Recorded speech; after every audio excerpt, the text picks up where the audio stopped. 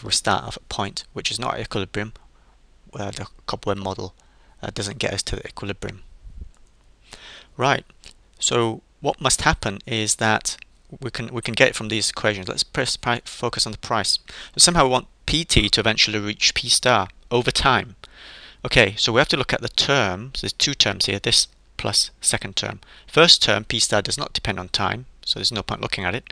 This second term was made of a product. P0 minus P star does not depend on time, so it just remains constant over time. So it's only this guy here which changes over time. Yep.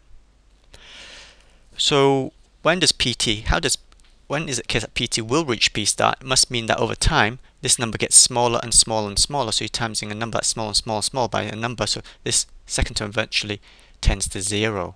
Well, when does that happen? That will happen if the number B is less than the number D. Okay? And then if B is less than D, it must mean that this fraction is less than 1, and any number which is a fraction less than 1 to the power of t will tend to 0. Try it on your calculator.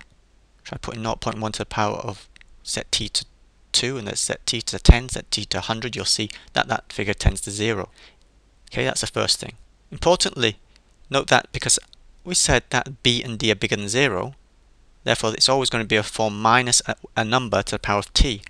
Minus a number to the power of t means that this number here to the power of t is going to fluctuate positive, negative, positive, negative. Right? Say negative, say this is negative 0.1 to the power of t is 1. That's negative 1. Set t is 2, negative 1 to the power of 2. It's going to be a positive number. So this thing is going to be fluctuating between positive and negative.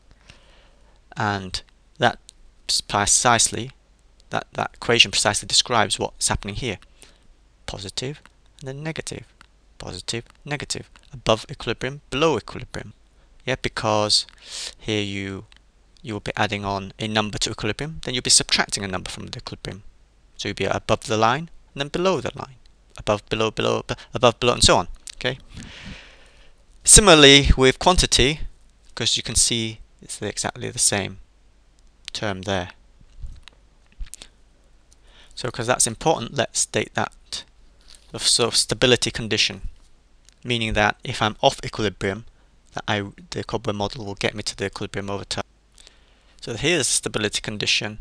Stability condition is if the figure B is less than D, but that's very technical. That's not, you know, what heck does that mean? Let's translate to something which we understand in terms of, well, since both of these are to do with the slopes of supply and demand, what this actually means, if we look here, if we ignore the negative sign, that the slope of the inverse supply will be steeper than the slope of the inverse demand. In other words, in terms of a picture, this here slope is steeper than this here slope, ignoring the negative sign. In other words, the S line is steeper than the this demand set line. Supply set line steeper than demand set line.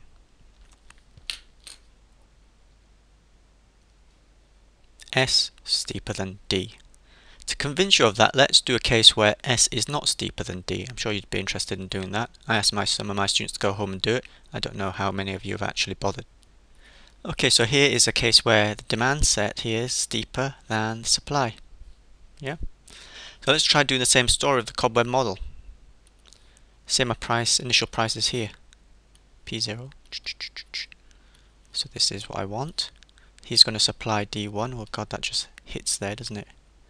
Okay. Q1. And then this one, demand set. Oops, he's going to see. Doesn't even meet, does it? If it does meet, it's going to be off. It's going to be off the first quadrant. It's going to be into the negative, which does not make sense, negative quantity. So there you go. In fact, if I had drawn it so it's slightly a bit more steeper, then you can see that the thing actually would diverge. In such a case, we say that the equilibrium is unstable. Doesn't mean that the equilibrium doesn't exist. It does exist because it's right here. It's just that the cobweb model doesn't kind of describe, it's not the right mechanism to describe movement to that. So in other words, we would think that the cobweb model would just be something which is momentary, and then both people on the supply side and demand side will realize that it's not getting them to equilibrium and then change the mechanism, act differently, in other words. Because people in the market aren't stupid, they act in such a way that they get the best for themselves, so eventually if there is equilibrium, both sides will find it. But they wouldn't behave according to the cobweb model. Now, good. So we're finally done. We've said what the cobweb model is. We've described how it works. We've just said that it doesn't always, it's not always the right mechanism to get us to equilibrium.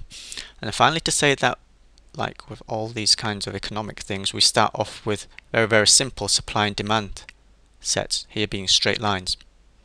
But just like for the static case, we can have a nonlinear, or say for example quadratic supply or demand curves. Okay, so this cobweb model can describe cases as well for the nonlinear case of supply and demand. Okay, so that's it. Hope that sheds more light on the cobweb model.